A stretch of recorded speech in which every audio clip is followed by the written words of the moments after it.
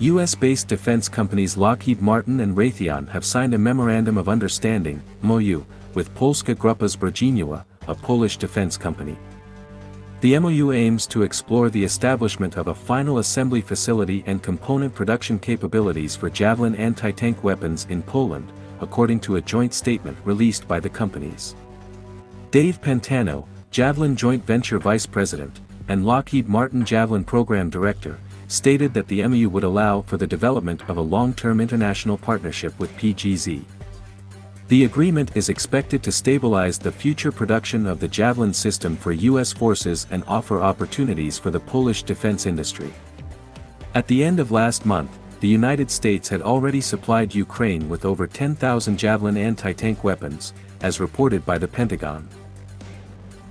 The Pentagon recently took steps to increase munition production through the establishment of the Joint Production Accelerator Cell in March. This initiative aims to find ways to boost the production of critical munitions for both U.S. forces and allies. Lockheed and Raytheon are also planning to increase the annual production of Javelins from 2,000 to more than 3,500. The concept of overseas production of U.S. weapons is not new. Lockheed Martin-owned Sikorsky has been assembling Black Hawk helicopters in Poland, and Lockheed also has assembly lines for F-35s in Italy and Japan. The MOU comes at a time when the rapid consumption of critical munitions in conflicts, such as the one in Ukraine, has led to discussions about new manufacturing strategies, including overseas production.